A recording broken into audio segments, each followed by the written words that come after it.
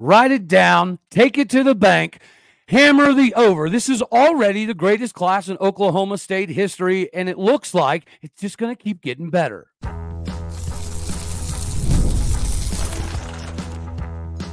You are Locked On Oklahoma State, your daily podcast on the Oklahoma State Cowboys, part of the Locked On Podcast Network, your team every day. Howdy, y'all, and hello, all. Welcome back to Locked On Oklahoma State, your daily stuff for all things Cowboy and Cowgirl related. My name is Cody Stovall. I want to thank you kindly for stopping by to make this your first listen. We're available on all of your podcasting platforms, visually as well on YouTube. Find me personally on X at AllDayOState. Today, we're partially brought to you by FanDuel. Make every moment matter with FanDuel, because right now, new customers get $150 back in bonus bets, guaranteed. Get in on the action today by visiting FanDuel.com/LockedOn. Meanwhile, we're going to talk about some recruiting because Oklahoma State has had a lot of success. We've had conversations in regards to this class and what it could potentially be.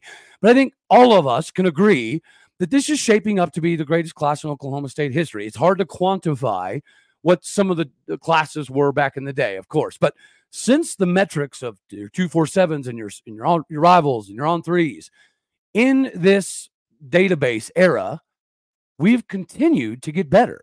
And if we ascend to the top of the Big 12 and we end up in Arlington again, we're going to break the bank here. But you know what? I'm just a little fish in a big recruiting pond. So we're going to bring on one of our recruiting sharks in the country, our main man, Bryan Smith. How are we feeling, sir? Doing well. Doing well. It's good to be back on the show. The Pokes are somebody I've actually brought up a couple of times today on other shows as a team that I think will make the playoffs. So. You know what? I 100% agree with you. That's a perfect way to get this thing rocking and rolling. All right. So in your years, you've done this recruiting, scouting, pretty much most of your life, right? So you're very well aware that Oklahoma State typically recruits in the high 30s, 40s, sometimes 50, 60 range. And somehow, more often than not, we can have the number 60 class and still end up a top 25 team playing for a Big 12 title. This is something we've done 2 out of the last 3 years, regardless of what the beginning of the season looked like. And last time we had a discussion, I asked you if there's some validity to the perception versus reality, i.e., you know, there's the perception that Oklahoma State is a school that's only designated for 3-star style dudes. Well, I want to ask you, do you think maybe there's a possibility that Oklahoma State's getting a little bit more respect when it comes to the recruiting rankings and things of that nature? Because, you know, typically Oklahoma State's not going to get a bump, right? If you commit to Oklahoma State, you're usually staying whatever star you are. But last year, we had a couple players after they signed, they got bumped to 4 stars, which is something Oklahoma State fans have never, ever experienced. So, I mean, is there some validity to a realization that Oklahoma State's recruiting is better than a lot of people have thought over the years? Probably. I think that so many of these players coming to Oklahoma State, 3-star guy, he'll be a good player as a senior, help him out. But then they start as a sophomore and they're like second team all Big 12. Yeah. You give credit to coaches. I know that a lot of people used to bitch about Bama, for instance. Right. Bama would get a commitment, but you got to give them credit. They coach kids up too. Yes. If it's questionable and the kid committed to Bama, they would go up because they knew they were going to maximize it. Roger. It's the same principle. You want to be right at the end of the day. That's the objective of the recruiting analyst. True. You go to a school you don't trust the coaching staff, do you think they're going up? No. So there is some validity to that. And also Oklahoma State recruit, like there's not a lot of analysts in Oklahoma, but like the Texas kids have a higher chance because so many more eyeballs are on them. That's just reality. You know, I've lived in Florida, now I live in Alabama. Like Florida, Georgia, Alabama, there's scouts everywhere. It's different. You know, Oklahoma doesn't have that many guys. Like you take some kid from small school in Oklahoma, who's seen that kid play live? Right. You know what I mean? That's just part of it, man. It's just eyeballs. So I have seen something in my travels covering recruiting and 7-on-7 and things of that nature. So I have a question for you in regards to, I think, the national perception of Oklahoma State. Do you think that, I don't know, the falling apart of the Pac-12 is going to help Oklahoma State get more kids, get more recruits that can help I don't know, shift the perception, right? Oklahoma State is starting to become a destination school, but if we don't capitalize this season, my fear is we go back to recruiting in the 50s. I don't think you could have said it any better. You got 20 starters. Obviously, Gundy can coach. He's got a good staff. But you only get 1 year like this. How often are you even going to have 15 starters return? Oh, I know, let alone 21, right? Yeah, like not often. You better not. I mean, part of this is what? Quarterback can't get hurt, can't lose your left tackle, your number one corner, etc. And you need to find your way into the top 10 of the rankings and on ESPN, etc. as early as possible. They need not just a victory early in the year, but like one where ESPN leads in like, man, Oklahoma State, they win 42-10, something against a quality team. They need something like that because it's not a team you normally lead in on SportsCenter or Fox Sports or NBC Sports or whatever. Yes, sir. So that's the key. You're right. And then there's fewer schools out west. They might be able to get another California kid. Arizona's in the league. Arizona State. They have a chance to recruit Arizona now. Utah's in the league. Like they just got the commitment right before we went on the show. Kid from Corner Canyon High School. He's in Utah. Is that coincidence? No. They're going to play out there anyway. So you might as well recruit Salt Lake City in that area. The program he's from is at a really good school. I snuck a peek at the film. This is a kid that can play in the SEC. He just happens to live in Utah. You know what I mean? It's just random, but whatever.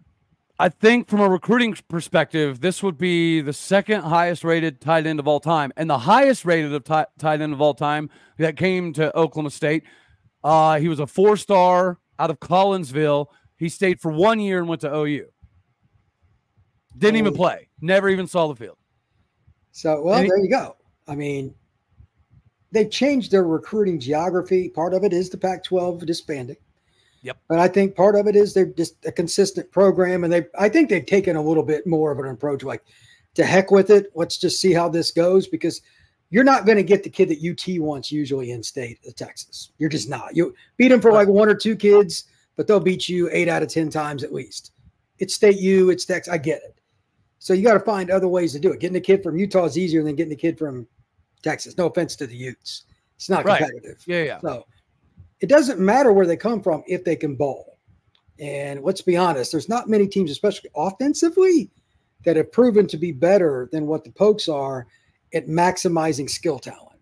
Like the running back and receiver positions, like you could argue them with LSU and with Georgia and all these other schools that every kid's a 4-star pretty much, except for like 1 or 2 in their class. So I don't think it's as hard to sell now, especially with the Pac-12, because they're competing with fewer teams. It's just true. Selling wide receiver at Oklahoma State has always been that's really the only position we usually get a 4-star a year at, right? Like 3 years ago, Talon Shetron was our only 4-star. He was a wide receiver, right? Last year, Trey Griffiths had some incredible opportunities in Texas. All right, before we shift to Oklahoma State being part of the wide receiver U club and this new kind of 4-star quarterback trend we're rocking and rolling with, what are you hearing as far as why the perception of Oklahoma State is changing from a high school coaches, 7-on-7 coaches perspective? Because I do know there was a while there where the coaches were hesitant to send their kids to Stillwater. But that has clearly been changing. I've been hearing it in my travels covering 7-on-7 and stuff. But I do a little bit that you do. So I wanted to get your take on that before we shifted gears here. I think it's pretty much one point. The portal has wrecked high school kids. And certain programs, whether it's fair or not, you know who they are, the Ohio States, Georgias, LSUs of the world, they will go recruit an elite kid. But then at that same spot, they'll go take a kid that's similar and 2 years older, and your kid gets hosed because he's good enough to play at Oklahoma State or anywhere. Right. But you're going to play the more experienced guy that's been through 2 or 3 years of a college weight program every freaking time. Yep. So I think that's part of it. I mean, not that Oak State doesn't use the portal, but they're not getting that same kid Ohio State does out of the portal or Georgia. You know, they selectively pick.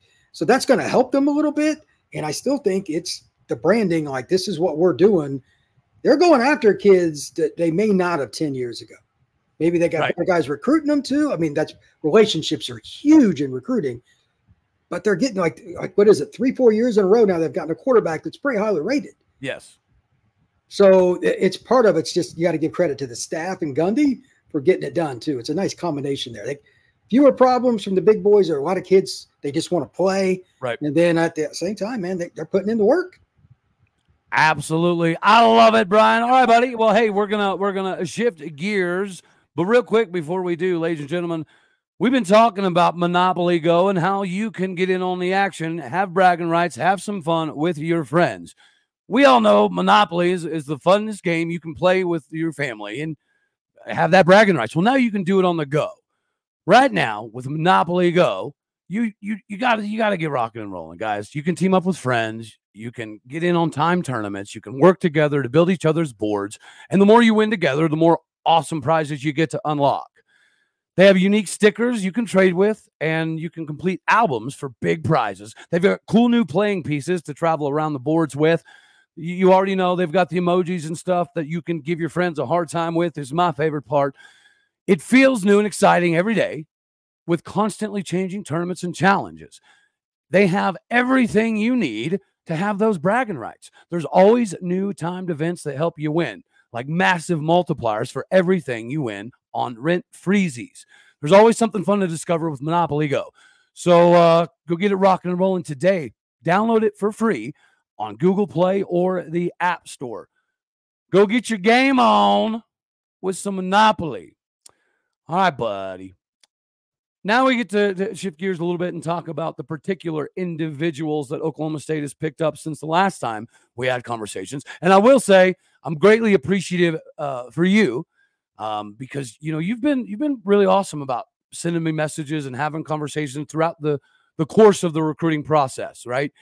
But whenever you look at some of these guys, me and you've talked about Jalen Beckley, me and you've talked about some of the previous guys that we had. Obviously, Adam Schobel is going to be the big ticket item here, but wide receiver Oklahoma State has a claim to it, like you mentioned, with the Ohio States of the world, with the Georgias of the world. We definitely have a claim up there.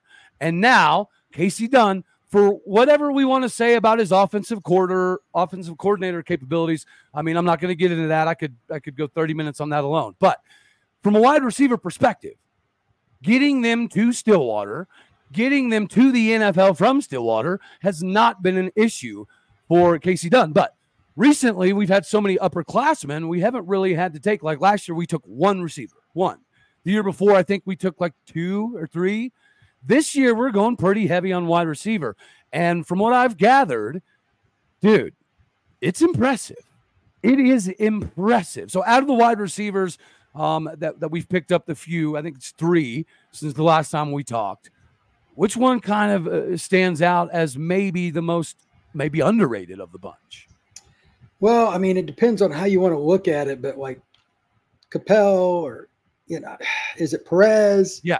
When you're having the discussion and you're not sure, that's the most quality thing about it, because you've got guys. It could be one game that Perez ends up being the best player. Maybe it's Capell. Maybe it's somebody else. You're not worried about just one guy. If you're a defense, you're worried about 3 or 4. In Oklahoma State, when they're good, as you've noted, they have several guys. So I like Capell a lot. I think he can play defense. I think he can play offense, whatever. Perez is a guy that's really athletic. They're both San Antonio kids, by the way. Yeah. Whatever you want to do. And slot, outside, like Capell can play whatever. He's just a football player. I just like him play on defense. Yeah, he can do whatever. They list him as an athlete on some sites. Yep. Whatever. I like the Lopez kid a lot. He's an Oklahoma kid. This is an easy way to look at Oklahoma State's program historically when they're good, because they have multiple guys that can beat you after the catch. They're twitchy. They're really intelligent. Like the Lopez kid, I know this is probably not fair. TJ Houshmandzadeh was a guy that's kind of like him, that he just didn't always expect it to happen the way it did. He'd make 2-3 guys miss, bounce off another guy and score. Lopez has got a little bit of that in his game. I'm not saying he's TJ Houshmandzadeh. Don't get me wrong. Yeah. Hey, I've already dubbed Matrell Lopez as the king of elusivity. Bro, it's weird how he kind of nimbly finds his way through traffic. His film's fun. It's dude, just yeah, exactly. It's like, dude, he's hard to tackle in a phone booth, right? Yep. It's incredible the stuff he can get out of. You mentioned, Capell could literally play almost anywhere. But when you look at Jaden Perez too, to me it's very similar. to Matrell Lopez, right? They have a lot of the same games, a lot of the elusivity built into their games. But the thing that I think differentiated the two was his ability, all right, Jaden Perez, his ability to tightrope the sidelines. So I watched some of the film yesterday. You'll have to go check it. You may remember what I'm talking about. It's like the 8-minute mark into his highlight film off of Huddle. He runs down the sidelines on a wheel route, catches a little bit of wheel route, goes up the sideline. He stiff arms 6 people and takes it to the house. And he's only 5'11", 160 pounds. Like, how does a 5'11", 160-pound wide receiver stiff arm multiple DBs all the way to the house? It tells me that he's physiologically way ahead of where he should be. And this is the beauty of it to me. Oklahoma State used to have to get dudes, develop them right. Hopefully they can play by their junior year. We're getting guys that are fast enough, big enough, elusive enough to contribute almost immediately. I think Brennan Presley, his game opened up a lot of doors for Oklahoma State. Well, that's part of it too. Kids want to see guys that make plays, that have at least a chance to go to the NFL, and they want to see an exciting offense. Now, Gundy's proven that, whether it's a runner, whether it's a quarterback, whether it's both. So that also helps. But they've had some guys in the last 10 years, you're like, okay, he's good. Then the next year it's somebody else. I think it's pretty easy to sell that. Like a kid that probably isn't getting enough respect is the Cameron Powell kid. He's really good too.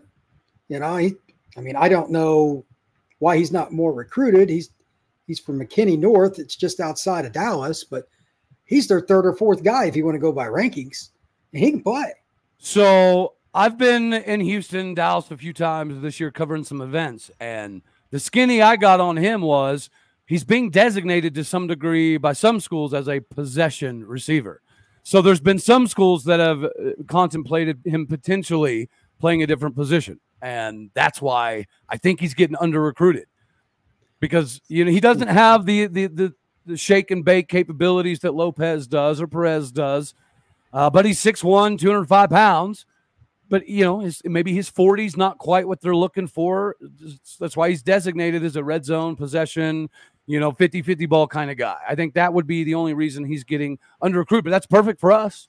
That's absolutely perfect for Oklahoma State and Kasey Dunn. Let him get slept on, and then watch him in the NFL in 5 years. That's kind of what Oklahoma State is known for, Kansas State, kind of in that mold, Iowa State. They've all taken kids from like Dallas or Tampa or Atlanta, that some local school that's more prominent. I don't think we're going to take him. Yep. And then that kid turns around 3 years later, playing for another school, goes back and plays against the home state school, and has a 100-yard receiving day or something. And they're like, we recruited that kid and didn't offer him. Well, so and I think another person that will always owe a debt of gratitude is Ollie Gordon, because Ollie Gordon turned down Texas because he felt disrespected that Texas waited until the day before National Signing Day to give him a legit offer. And that's why he ended up at Oklahoma State. He wanted to go to Texas, but he felt they very much disrespected him. Oklahoma State treated him amazingly. He comes here, does what he does. Now he's projected as like the number 26 pick or something like that in the upcoming draft. He's going to be a top 5 Heisman candidate all day, every day. And then the following year, Landon Cleveland straight up turned down Texas, and Texas offered him, I think before we did. He was an early offer.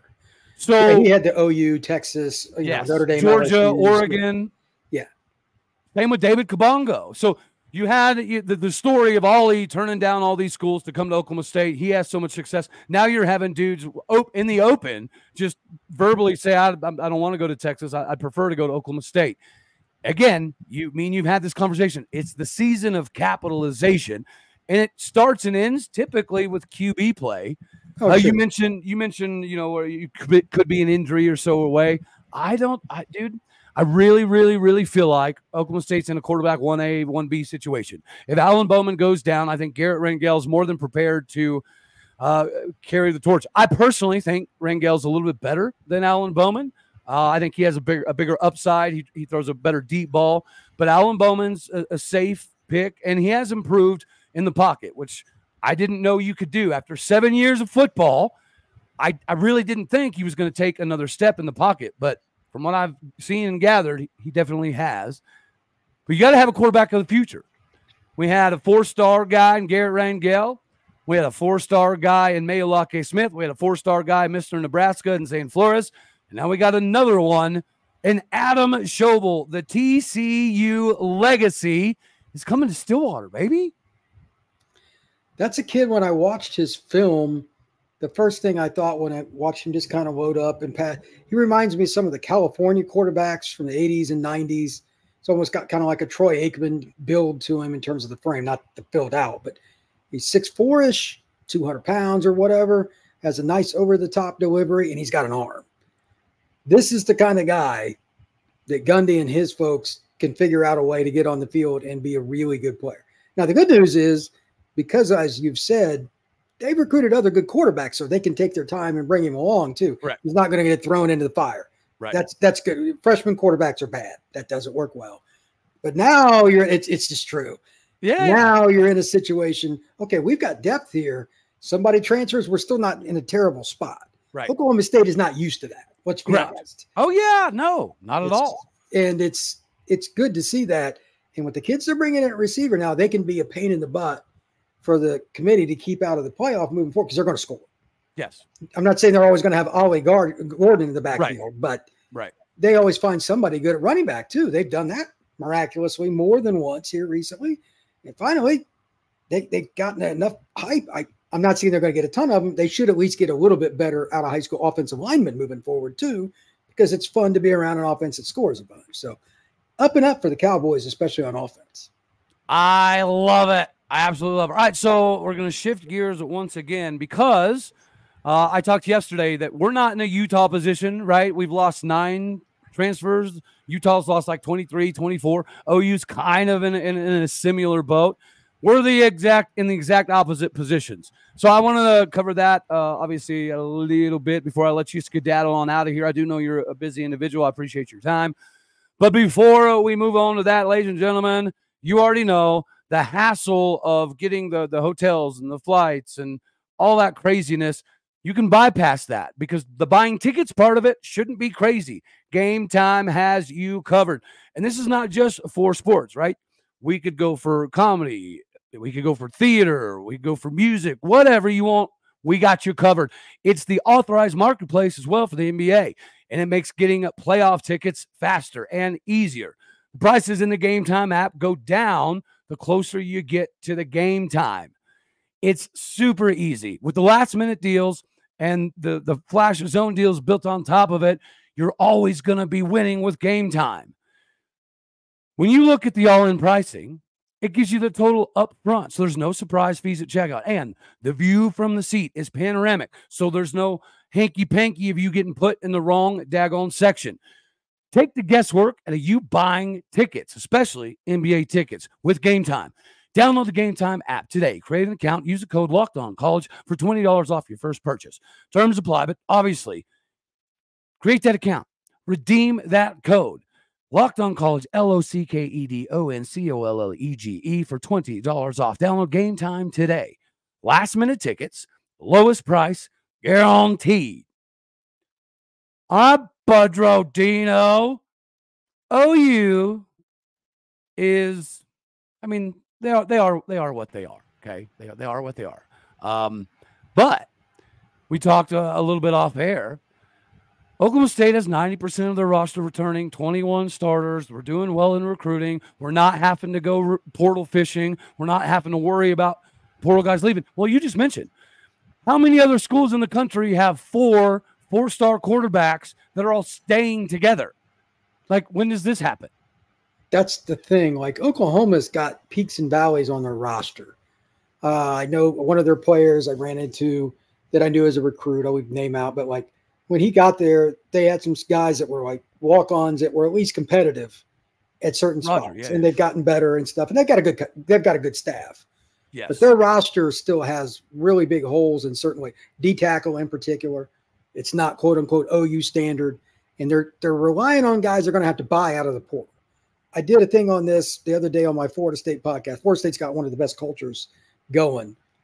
If you're just buying kids, if something goes wrong, what happens, 5th game of the year, whatever, something, you just have a bad situation. How many of those kids that you bought out of the portal are going to be there for when the chips are down?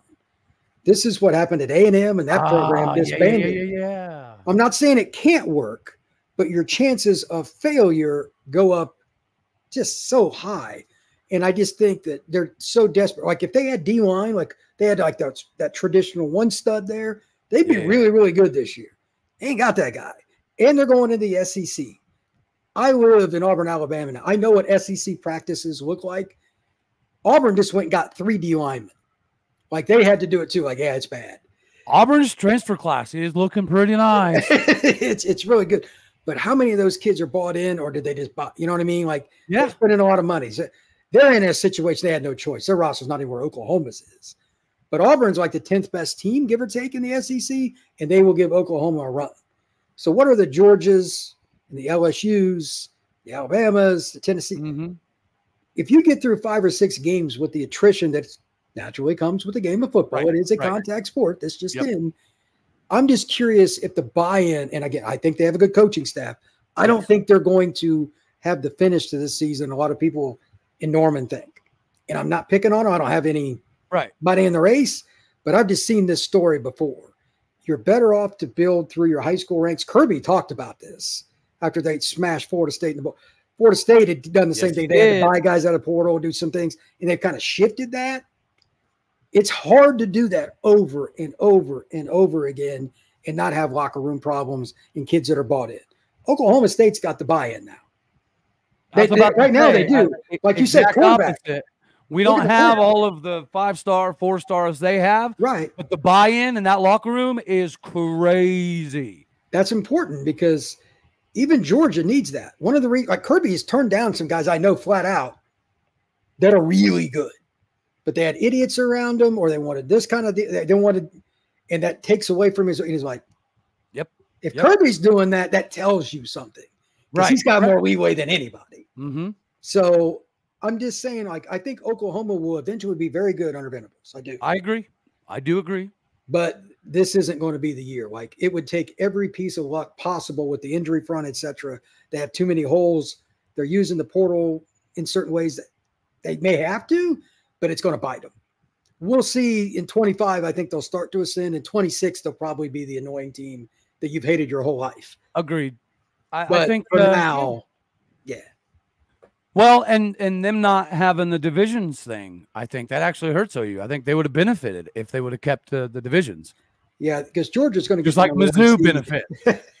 Yeah, Georgia's #1 team, the #2 and #3. Like the roster is ridiculous. So yeah, good luck to anybody trying to get the #1 seed in SEC if they had divisions. It's going to be Georgia. Fair play. Okay, so speaking of just kind of generalizations, so you mentioned that you think Oklahoma State can make the college football playoff. Sure. Give us a little bit of insight of that. Like, what do you see that leads you? I mean, I'm with you. I agree. I think we should end up there. I think we have a very, very, very high probability to end up there. But from your perspective, what are you seeing that leads you to believe that Oklahoma State should end up there? Well, we just talked about the portal. It's okay to go get a couple of guys, you know, especially you can get linemen or whatever, but they're not relying on a guy that isn't familiar with their system after spring to be the guy at quarterback or left tackle or D tackle or corner or whatever. Continuity will be elite. It might be the best in college football this year. Gundy has a quarterback that knows the system, perhaps two. How many teams even have one? Right. And then they got Ollie. Yep. I mean, 3rd down and 1, you can point to the coordinator on the other sideline and say he's getting the ball. I'm just going with I look at the reality checks as the points here. This is not hard. So, and the defense has got enough experience. They may not have the guys that, you know, they don't have Reuben Bain at Miami or something, but they got some pretty good players and they've all played with each other. They're not going to beat themselves. So they should be in every game and they got the firepower to win. Well, and to me, some of the beauty there is every team in the country is going to be targeting Ollie Gordon, right? Everybody that lines up against Oklahoma State, which means Alan Bowman, Garrett Rangel, and this wide receiver core could have a massive season. Play action, go deep. Yeah, I mean, people are going to load the box. You have to, because if you don't load the box, you're going to give up a first down. Yeah, he's going to get beat up. So yeah. You still have to play it that way. So it'll come down to throwing the football against key teams. Right. But at worst, this should be a 10-2 team. That's kind of how I see it. And I think the biggest thing offensively, I think we're going to be fine, right? You have 7 returning Power 5 starting offensive linemen. You've got Ollie back. You've got your tight end coming in. You've got 2 tight ends remaining. You've got all of your wide receivers still here, except for Leon Johnson, who just got picked up by the Chargers in the draft. That was awesome to see. I'm actually going to make a couple trips out to LA to watch some of those preseason games. So that's going to be awesome. And you already know that's one of the coolest parts of this job is you get to see kids go from, high school to Oklahoma State or from a D3 to Oklahoma State and then to the NFL.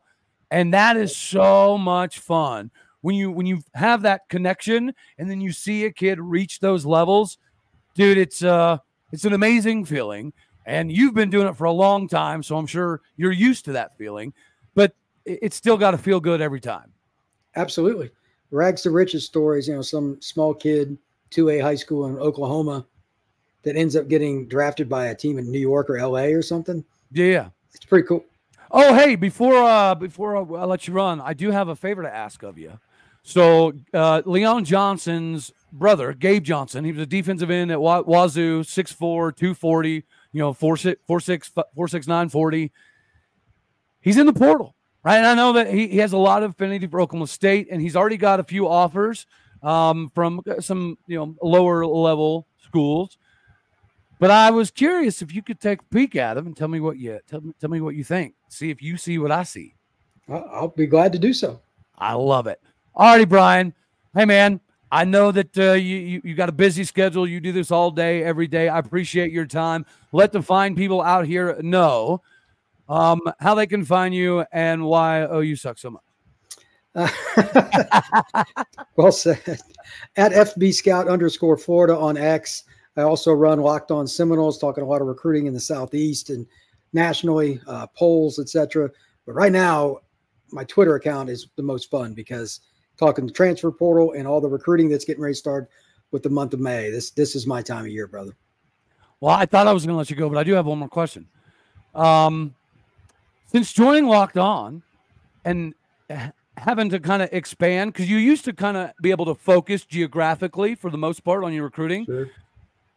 How has working with hundreds of hosts and going through hundreds of recruits, because I highly doubt, 15 years ago, you were worried about a recruit out of South Dakota going to Texas Tech. But now it is something that you got to pay a little bit more attention to. Is it fun or is it a little bit stressful for you? It's fun, but it can be because not all film is equal. When I see a receiver in Florida, he's going up against a DB in Florida. You know what I mean? Like there's certain areas of the country that are just different. So it's hard to grade film in states that don't have a lot of players. That's really challenging. Okay. See, I like that. That's a dang good answer. How dare you know what you're doing and be professional, sir? How dare you? All right, buddy. Hey, I appreciate you. I greatly appreciate having you on here. I'll holler at you later about Gabe Johnson. And, we'll do this again. This is fun. I greatly appreciate you, Bubba. All right, buddy. Have a great one. Later, boss man. Well, ladies and gentlemen, that's all we're going to have for this one right here. As always, I love you. God bless. Go Pokes. Thank you for tuning in to make this your first listen. We're available on all of your podcasting platforms. Help me out. Hit the like button. Let's get this algorithmic thing rocking and rolling here. Share, comment, subscribe. My podcasting people out there, you know the drill. You're the glue that keeps this whole thing running.